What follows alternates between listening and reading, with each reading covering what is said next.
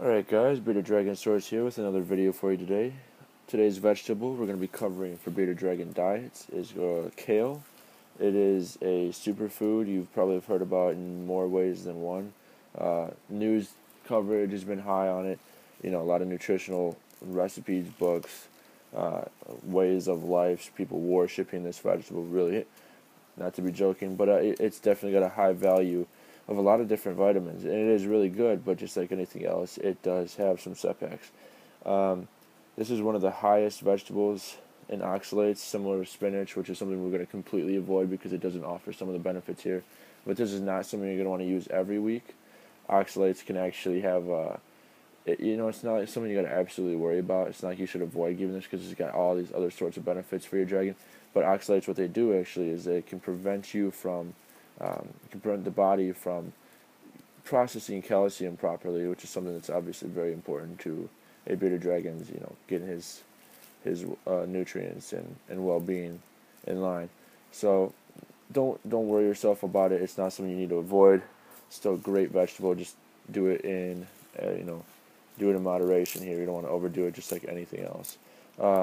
Again, as I say with most of my videos, everything I start with is usually a romaine base, and then we'll work around that. So in this week here, we'll be talking about kale.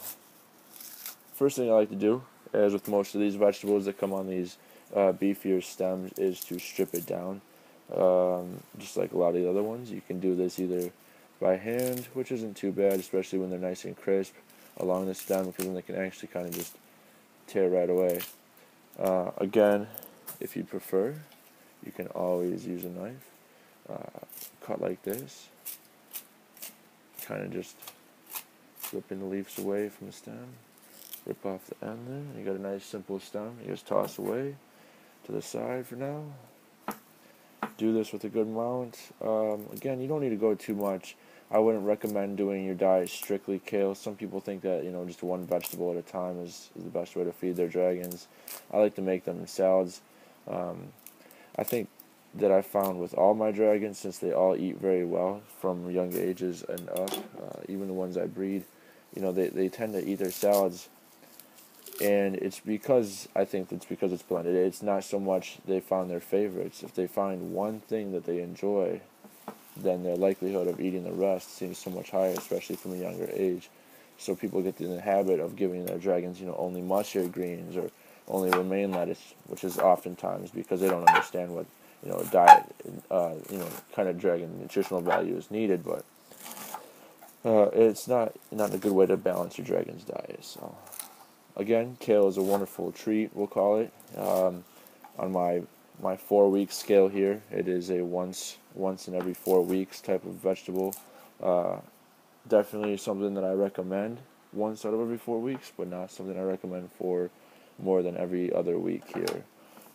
Again, I break my salads, my mixes up into weekly balance there. So I try to make about a week's worth of greens every time. That's why it works out that way. And in this case, I'm just preparing a small amount for all the dragons for a week for demonstration. But that is kale for you. Again, wonderful nutritional balance, just something you don't want to do too much of. Too high in oxalates. And other than that, it's got a wonderful balance all the way across. Really, really, really high in vitamin K, as a lot of greens are, but this one is exceptionally high. Also has a decent count on vitamin A, and especially some Beta-Carotene in there, decent nutritional stats there, so nice makeup when you don't have carrots in your mix perhaps. Also well balanced, and vitamin C, fair amounts there. It's really, like I said, it's got so much to offer as a green. Don't avoid it because of the oxalates, but definitely pair yourself there. Don't go too crazy. And that is kale for you. Hope you enjoyed the video. Come back next week and check out what else we have for you. Thank you much. We'll see you next time.